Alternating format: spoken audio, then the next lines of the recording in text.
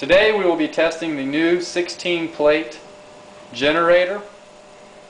To start off the test, we have a 12 volt battery that's hooked up to a trickle charger. The positive lead goes to our 30 amp circuit breaker, then goes to the amp meter, and then straight to the cell. The negative line runs straight to the battery right here.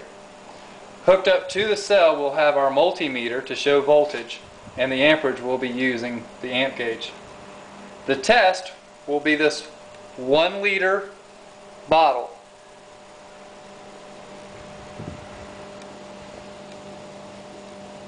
The bottle has been pre-filled up with water, and we will discharge all the water into the bucket. It will be submerged in water. The gas will be coming out the output tube. There is no pressurization on this assembly at all. It will be all gas output.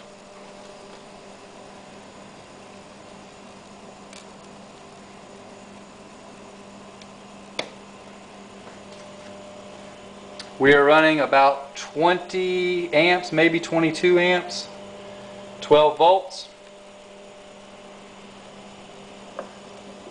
We have good bubbles coming out already.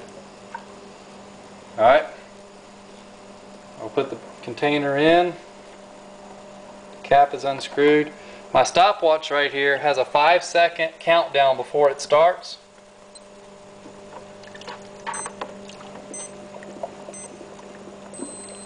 Okay, we're now going to fill this up.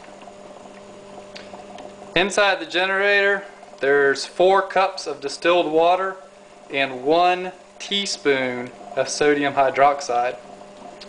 The generator has 16 plates that are 316 stainless steel, which is an ultra anti-corrosive stainless steel.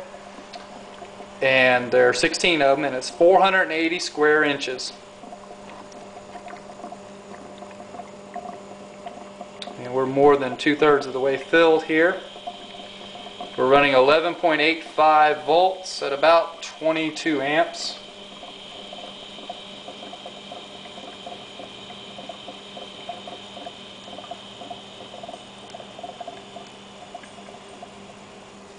And we're full. 58 seconds, 0.49. That concludes our test of the output of our 16 plate generator. Thank you. Have a good day.